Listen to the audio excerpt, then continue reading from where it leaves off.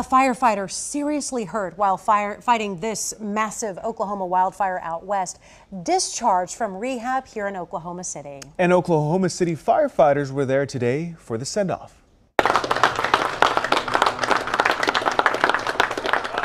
Valier Rehabilitation Hospital sent us this video. 21-year-old Ronald Vasquez, the second, was a volunteer firefighter from Alva. He broke his pelvis on February 28th after the brush pumper that he was riding on collided with a tanker.